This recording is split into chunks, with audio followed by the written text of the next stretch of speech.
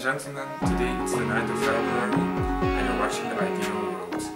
Now we're gonna talk about the causes of World War I. Next to me I have Marie and Celine, and they have written a book about World War I.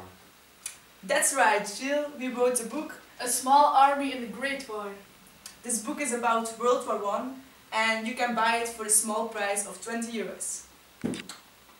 To talk about the cost of World War I is a big deal, so we made a video extract to explain you a little bit of how World War I started.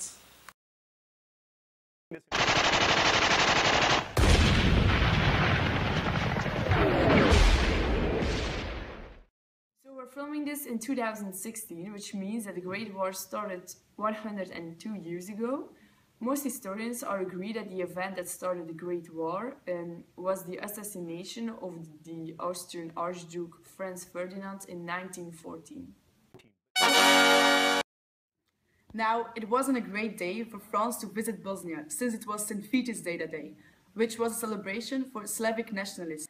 And an action group chose to celebrate the day by killing Franz Ferdinand.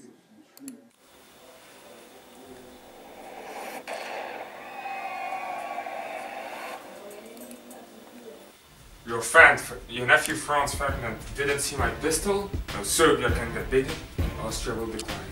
You want a war principle? Go tell all your friends of the Black Hand, cause you will need them. My trigger finger itches, so you best watch out. You're tiresome, you're irksome, and I will crush you under Austria's heel, yo. They didn't choose him at random. He was the heir apparent of the Austro-Hungarian Empire. Franz wasn't liked very well. Not by his uncle, the head of the Austro-Hungarian, certainly not by the Bosnian nationalists, and also not really by everyone else in Europe. Your Franz uncle didn't like you as the Emperor of Austro-Hungary. He felt the responsibility to do something. Otherwise, the Bosnian nationalists would feel like they could expand their territory at the expense of the empire. So, despite what you hear about World War I being pointless, this makes sense at some points. Now, it's a bit of a schoolyard bully, but it does make sense. If Serbia can get bigger, then all the other places will think that they can have nations too. And soon enough, you don't have an empire anymore. So there's still some debate about whether Princip and his fellows are alone or as a part of a bigger conspiracy by Serbian government. But the Austrians certainly thought there was a bigger involvement, which is why the whole thing ended up in a war.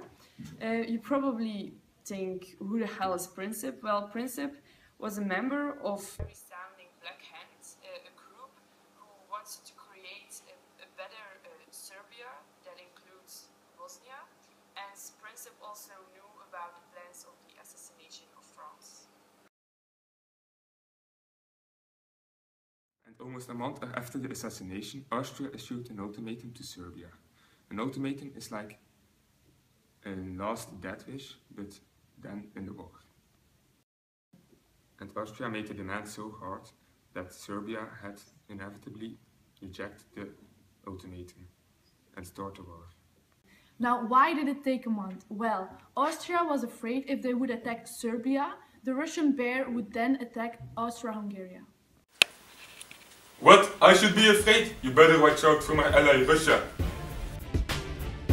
Back up, friend Joseph. Serbia is my brother. Same blood, same religion, same Slavic complexion. We're packing more army than you've got salami. This time my solution is your dissolution. Beware the Russian bear. Whoa, the Russian bear just changed someone else's tone. Now let's get further with the story. The Austrians were afraid, so they spent a month talking to their ally Germany to make sure they had their back. Okay, Let's get technique. Everyone knows me, it's the Kaiser. Louis. I will let him the second, the first was a guess, but like the Godfather, the sequel kicks ass. Jokers to the east of me and clowns to the west of me, but Austria-Hungarians, my mates, we're gonna eradicate the Serbian beast. So back off cousin Nick and don't take the mic, and tell your mates and friends not to interfere. This ain't no prance, it's a German war dance. Wow, Dave got moves, but back to the story. 5 or 6 July, Austria got a blank check, a promise of Germany that they would help Austria if Russia mobilized. It was clearly that the Germans expected Austria to move quickly after the assassination and not like wait for another 20 days. At this point, timing becomes really important.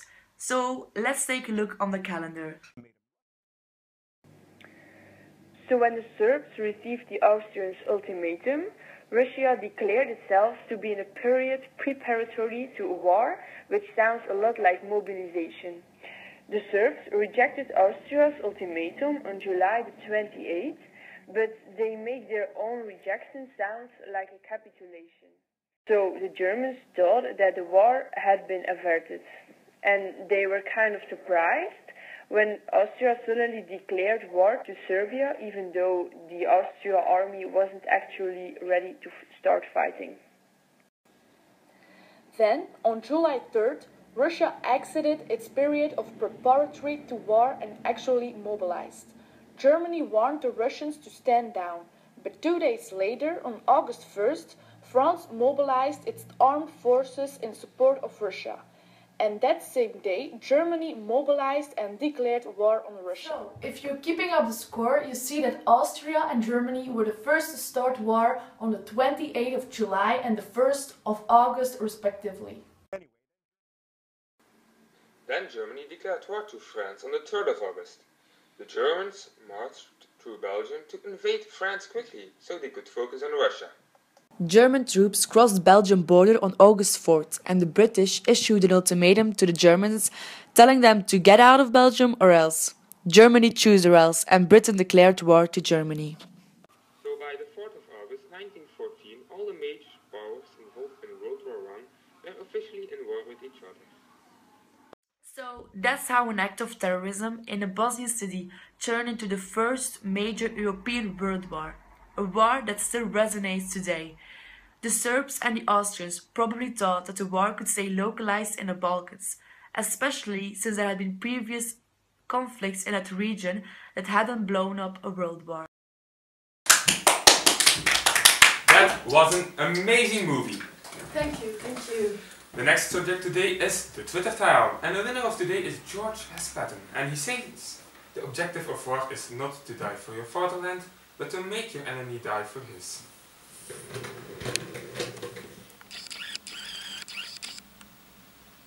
Thank you for watching, and now you have stepped one step closer to the ideal world.